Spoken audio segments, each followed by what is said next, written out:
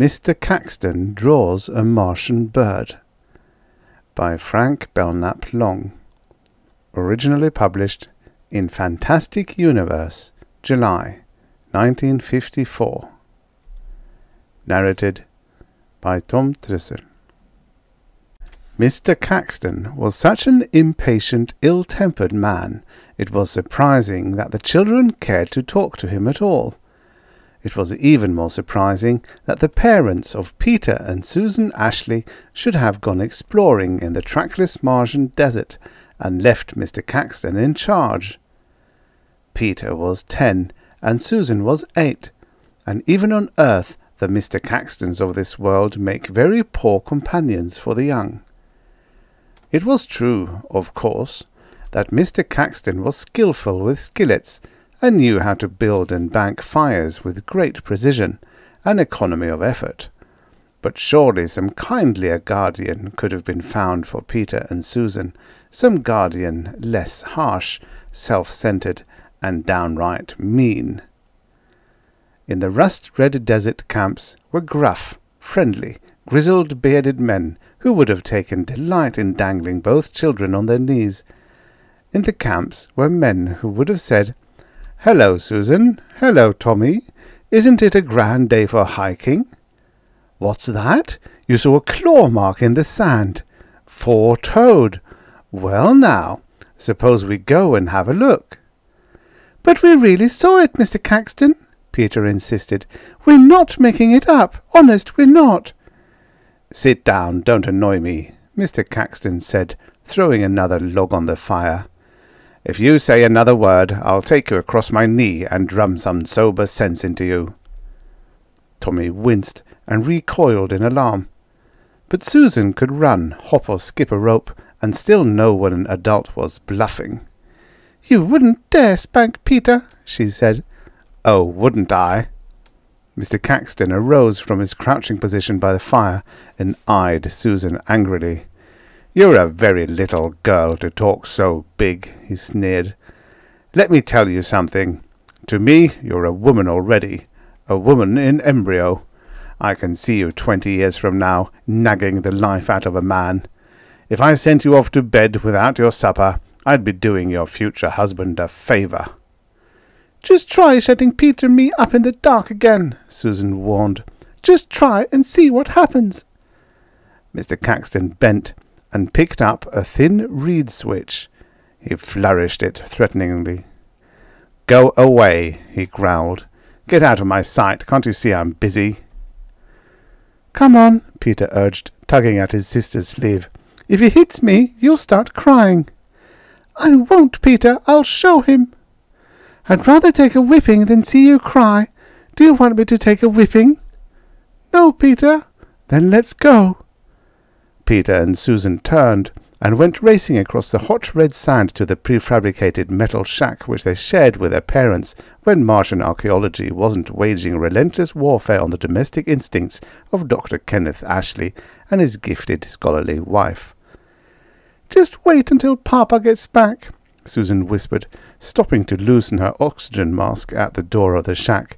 "Papa doesn't know how mean Mr. Caxton gets when he's been drinking." "He doesn't have to drink to be mean," Peter reminded her. "Next time we go exploring, I'll play dumb."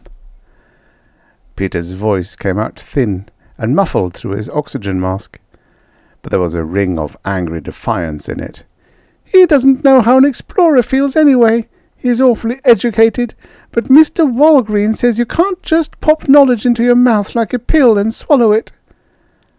Self-portrait of Peter. A boy with shining eyes and curly dark hair who loves knowledge for its own sake. Knowledge and a lot of other things, Peter? The wind ruffling the tumbled dunes, the bone-white summits of the buried Martian cities, and just for good measure, the dawn with its banners of fire. Why shouldn't an eager, inquiring boy of 10 see a few strange claw marks in the sand? What right had Mr. Caxton, or anyone else, to disillusion and shake the faith of a budding explorer in the strange, the incredible? Without mystery, adventuring would quickly lose its zest, and science would just as quickly lose its Peters. Could science afford such a loss? Susan appeared to think so. She almost pulled Peter into the shack and forced him to sit down in the middle of the floor. "You talk too much, Peter," she said. Buried somewhere in the myths and legends of childhood, there is reputed to be a magical box which at one time contained, incredibly folded and shrunken, all of the animals that ever were. Small on the outside, large within. The shack wasn't magical, but it did seem to swallow up and shrink the children in much the same fashion. Little white ghosts they might have seemed to a not too observant eavesdropper, sitting side by side in the middle of the floor. Above them arched a shining roof of crystal clear quartz, and they had only to raise their eyes to see the Martian sky, cold, cloudless, and eerily remote. "I don't hate Mr. Caxton," Peter said. "I just feel sorry for him." "Mr. Caxton thinks I'm hungry, but I'm not," Susan said. "I don't want any supper. He'll be madder than ever when he finds out we've gone to sleep without giving him a chance to punish us." Susan fell silent, leaning her head against her brother's shoulder. On Mars, the night does not creep treacherously over the desert amidst clusters of lengthening shadows. It sweeps down on pinions of pulsating blackness, with hardly a glimmer of twilight to herald its coming. Susan was the first to drowse off. Peter watched her for a moment, inwardly congratulating himself on his superior reserves of strength. It seemed tragic to him that his sister had been born a girl. She was terribly clever, of course, even at play, but she never woke up planning a full day of exploring, never wanted to lie awake in the darkness dreaming of campfires in the desert and the echoing tramp of strange beasts going on and on in the blackness like a peal of thunder, now loud and terrifying, and now muffled, but never quite dying out. She was content to play hopscotch with the other children, build doll-houses out of the soft red mud that lined the canal beds, and get sticky smears of jam on her cheeks. It was perhaps fortunate for Peter that his sister could not tune in on his thoughts. Before falling asleep, he sometimes experienced moments of twilight meditation when his mind became crystal clear, its memory conjured visions flooded with the nightmare brilliance of an actual dream. Now, suddenly, he saw the strange claw marks again, four-toed, and pointing in the direction of the camp. Why hadn't Mr. Caxton believed him? He asked the question without realizing that sleep was already hovering over him, with a black curtain of oblivion to impose silence on his thoughts. Whether Peter slept 5 minutes or 5 hours would not have in any way altered the depth and completeness of that sudden falling away of consciousness. It was therefore of no importance. Only Peter's terror on awakening was important.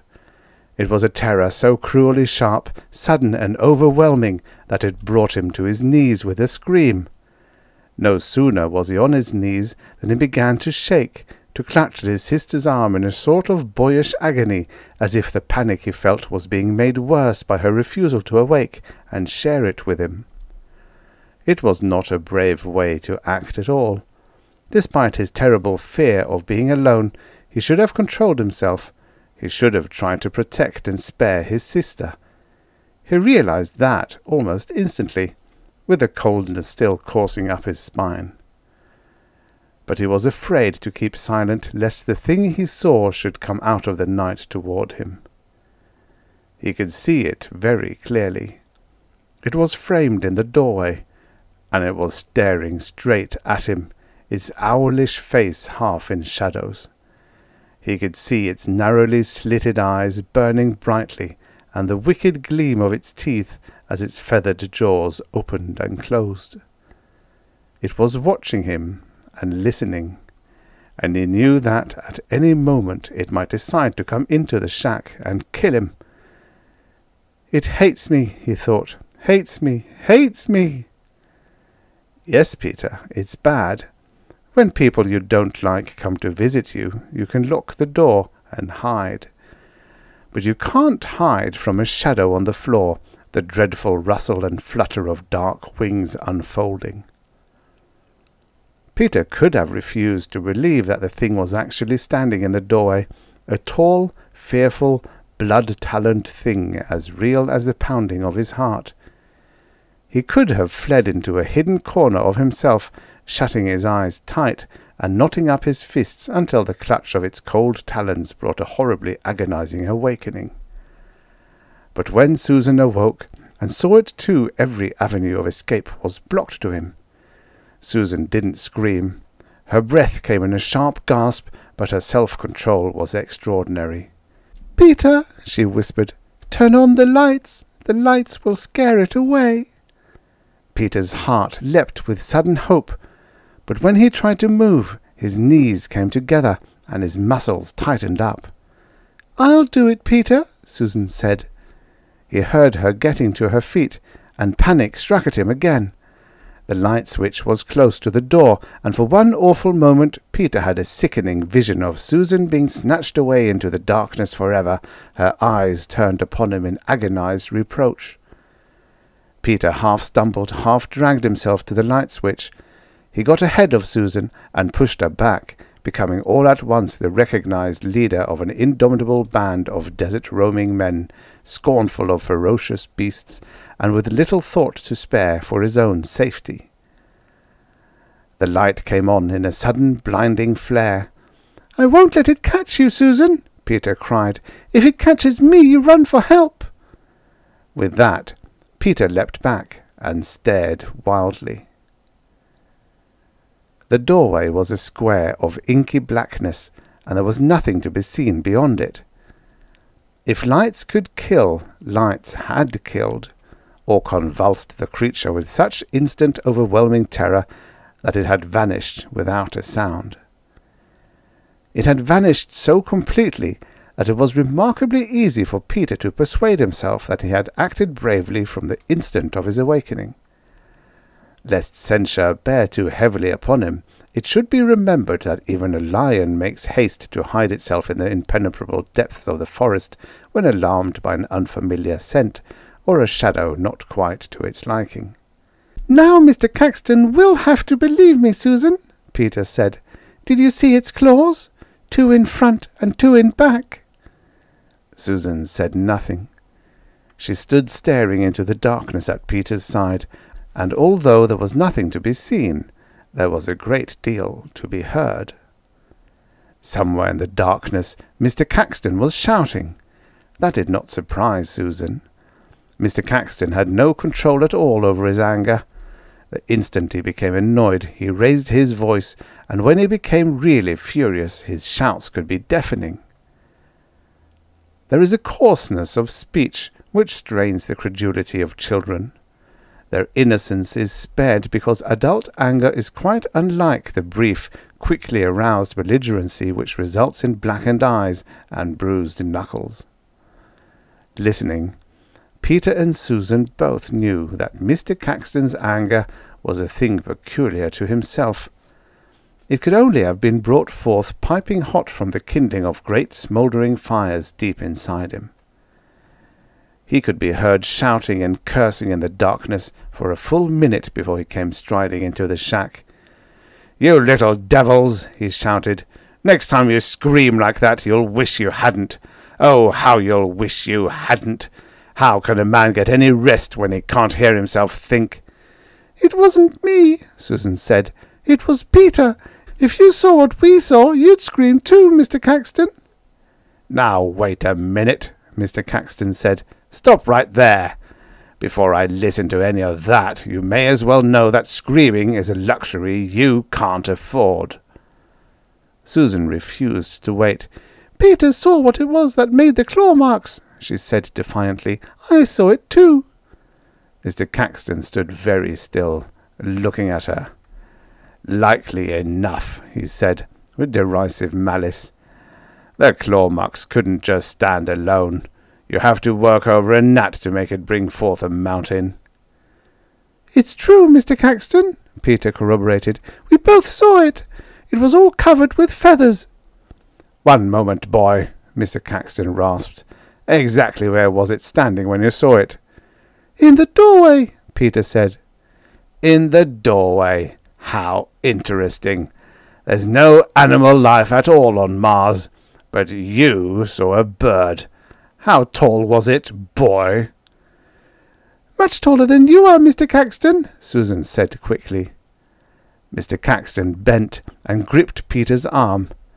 "I asked Peter," he said, shaking him. "Speak up, boy. Is there something wrong with your tongue?" "It was big, Mr. Caxton," Tommy managed. "It had 4 toes, 2 in front and 2 in back." "And a long curving bill, I suppose." "I don't know, Mr. Caxton." "You've seen pictures of birds. Earth birds. Did you ever see a bird without a bill?" "No, Mr. Caxton, but it was dark. It just stood at the door and looked at me." In the human mind, deliberate, calculated cruelty can wear many masks. Its range is infinite, its devious twistings and turnings often subtle beyond belief. Mr. Caxton could have slapped Peter's face, or so terrified him by shaking him that he would have thrown himself down and given way to a wild, uncontrollable fit of sobbing. But Mr. Caxton had a better and far more sagacious idea. The boy fancies himself an explorer. Teach him a lesson he'll never forget. Prove to him that his knowledge of the natural sciences would disgrace a 4-year-old, no, an infant in swaddling clothes. "All right, Peter," Mr. Caxton said. "Suppose we take a look at the planet Mars. It's the planet of your birth, remember. A boy with real intelligence should know a great deal about the planet of his birth, shouldn't he?" Peter gulped and stared, knowing that Mr. Caxton did not really expect an answer. "Peter," Mr. Caxton went on, "the first space rocket reached Mars in 1997. This is the year 2053. 50 years is a long time, Peter. In all those years, no man or boy has ever seen a Martian animal." "Do you know why, Peter?" Mr. Caxton gave Peter's arm a slight wrench. "I'll tell you why. A man requires so much gaseous oxygen to support his life that he can't walk 20 yards on Mars without an oxygen mask. He'd drop dead if he tried to walk a mile. You can build fires if you bank them carefully, but a man needs more oxygen than a fire." Mr. Caxton's eyes narrowed in malicious triumph. No animal the size of man or larger could exist on Mars without some kind of natural oxygenating apparatus built into its body. "A bird? Peter, I'm going to be completely honest with you. A certain kind of bird might just possibly be able to survive on Mars, but it would have to get along on very little oxygen." With an effort, Peter summoned the courage to interrupt Mr. Caxton with a quite unnecessary reminder. "It was a bird, Mr. Caxton. I told you it had feathers." "Yes, indeed, Peter. It was a bird you saw. You say you saw a huge bird standing in the doorway. Do you realize what a perfect pit you have just dug for yourself? Do you know what a Martian bird would look like? Have you ever tried to imagine how a real scientist feels when he knows that he can't be wrong? Here, I'll show you." With his gaze fixed triumphantly on Tommy, Mr. Caxton removed a small writing pad from his weather jacket and proceeded to draw upon it. Mr. Caxton used an ordinary lead pencil, and that his skill as an artist was of no mean order could be seen almost instantly. With a few deft strokes, Mr. Caxton traced out on the smooth paper a shape of incredible lightness and grace, a shape so fragile, slender, and spiraling that only a miracle of the glass-blower's art could have translated it into 3-dimensional reality. A veritable wonder-bird it seemed, a creature of light and fire, with a bill 3 times the length of its body. With skill in the arts, there goes usually a certain gentleness, a generosity of spirit which shrinks from inflicting pain on others. But so closely was Mr. Caxton's skill linked to the cruelty in his nature that he always saw to it that it aroused in the beholder bitterness and despair. Mr. Caxton did not ask Peter how he liked the drawing. Instead, he thrust it at him, twisting him about and forcing him to stare at it. "A Martian bird would look like that," he said, with cold mockery in his stare. "Did the bird you claim to have seen look like that? Did it? Answer me." "No," Susan cried. "You keep out of it," Mr. Caxton warned. "I'm waiting, Peter." "No, it didn't," Peter said. "Pop wouldn't want me to say it did. He told me an explorer has to observe closely everything he sees." "I thought so. You little liar." Mr. Caxton's features hardened, and his voice rang out accusingly. "You made the whole thing up." It is doubtful if Mr. Caxton would have struck a child in spiteful rage. The grotesque melodrama of self-righteous deceit that went on inside of him would have been thrown out of joint by such a flagrant violation of adult mores. Besides, the danger of retribution from Peter's parents would have given him very serious and solemn pause. What Mr. Caxton actually did was a far less grievous offence. He simply took the drawing and moulded it carefully to Peter's face. Then, with a quick abrupt shove, he sent Peter reeling backward. Peter let out a yell, lost his balance, and went down on the floor on his hands and knees. It was not too grievous offence, but if Mr. Caxton had delivered a stinging blow to Peter's cheek with the flat of his hand, he would have condemned himself less absolutely. Some people can do a malicious thing once, but it doesn't mean they are completely evil.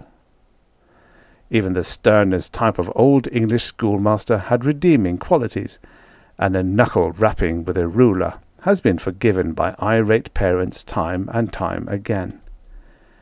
But by blindfolding Peter and sending him reeling, Mr. Caxton had placed himself beyond the pale. There is nothing quite as shocking and unforgivable as a blow to the pride of a sensitive boy with no malice in his nature, and to Peter's father, just coming in through the door, the affront seemed outrageous. Peter's mother, too, turned white with rage. She stood for an instant swaying in the doorway, unnerved by the mind-numbing realization that she had returned just in time to rescue her children from the clutches of a monster. Then she made straight for Mr. Caxton. She was a frail little woman, and it seemed strange that Mr. Caxton should have been more terrified by her unbridled fury than by the more immediate threat of Dr. Ashley himself, who was now towering directly over him. Dr. Ashley's arm was drawn back, and his eyes were darting venom. But even when Dr. Ashley's fist crashed against Mr. Caxton's jaw with shattering violence, Peter's discredited guardian took the blow unblinkingly, his eyes still on Mrs. Ashley's white and accusing face. For a moment, Mr. Caxton blacked out completely. He lay sprawled out on the floor at Dr. Ashley's feet, and the little ribbon of crimson which dribbled from his mouth might have been a vehicle for cruel satire if Mr. Caxton had been less firmly convinced that there was no animal life on Mars. For it looked suspiciously like a worm, a blood-hued crawler of the Martian night that in its own tiny way symbolized the many branching tunnels of corruption and decay that could exist inside a man. It was to Dr. Ashley's credit that he did not give Mr. Caxton a second glance when that very dishevelled person got to his feet and stared in sullen, despairing confusion at Peter, picking himself up in sobbing defiance. Dr. Ashley very deliberately allowed his anger to cool, his quick brown eyes flashing to Peter in radiant sympathy. "It won't happen again, son," he promised. "If it does, he'll wish he never was born," Mrs. Ashley agreed, staring at Mr. Caxton with a hate so cold and merciless it brought all of his terror back.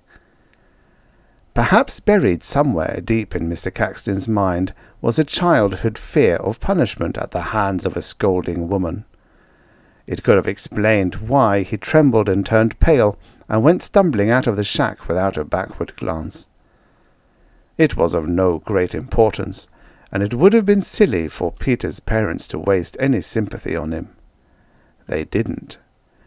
Dr. Ashley went up to his son and gripped him by the shoulder with all of the gentleness of a supremely wise parent with a bedrock of granite-like strength to draw upon. "Never let malicious envy disturb you, son," he said. "If anyone hates you enough to push you around, you can rest assured there's a secret envy gnawing away at him." Seeing the puzzlement in Peter's eyes, Dr. Ashley smiled reassuringly. "Mr. Caxton has a complicated approach to everything. He'd like to see nature as you do, son, simply and clearly with a boy's shining vision. He never could, and that shriveled him up tragically." "I really did see a bird, Pop. It stood in the doorway and—" "We've neglected you shamefully, Tommy," Mrs. Ashley said. "We've gone poking around in buried cities without realizing that the Martians never had it so good. A living son and daughter are worth all of the archaeological treasures on Earth. Why shouldn't they be worth even more on Mars?" "Your mother's right," Dr. Ashley said.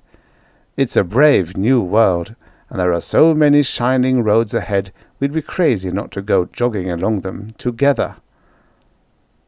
Mr. Caxton stood for a moment just outside the shack, listening to the children's excited voices, rejoicing in a reunion he was powerless to spoil.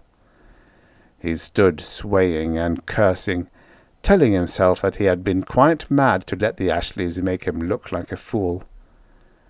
Peter had lied about the bird, hadn't he? Deliberately made the whole thing up for the sole purpose of ruining his reputation as a kindly and tolerant man whose only fault was a certain severity of temper which he could not always control. For a moment Mr. Caxton fingered his bruised jaw and remembered with a shudder the look of quite unreasoning fury in Mrs. Ashley's eyes.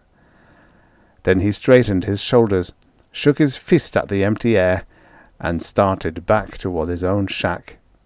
Mr. Caxton did not get far. At first, all he saw was a weaving blur in the darkness a few yards ahead of him, and all he felt was a chill wind blowing up his spine. He thought for a moment that the blur was casting an actual shadow, and that terrifyingly in the darkness there had appeared for the barest instant the glitter and gleam of claws. But that, of course, was nonsense. Having quickly persuaded himself that he was in no danger, Mr. Caxton confidently increased his stride, and did not realize that he was in the presence of Peter's bird, until it was breathing at his side. Peter's Martian bird! The instant Mr. Caxton felt its breath fanning his cheeks on both sides of his oxygen mask, he leapt back with a wild, despairing cry. In the darkness, the creature appeared much bigger than it actually was, and it was easy to see how two startled and imaginative children might have magnified its outlines and misjudged its bulk. Mr. Caxton was deceived very much as Peter had been. Actually, it was an incredibly slender and graceful bird, a creature of air and fire, with a razor-sharp bill 3 times the length of its long tapering body. Unfortunately, Mr. Caxton could not see the bill straighten out in the darkness, and he had no way of knowing that a bill that could curve down to pick up lichenous food from the sparse Martian desert could straighten out in an instant to bayonet a man. "If you saw what Peter saw, you'd scream too, Mr. Caxton," Susan had said. Mr. Caxton saw what Peter saw, but when the bill pierced his chest and went plunging on through him, he made no sound at all. He did scream as he fell backwards, shrilly and horribly for an instant, but there was no one to hear.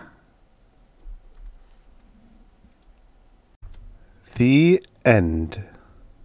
Subscribe for your daily stories of futures past. Come on, it's just a little click.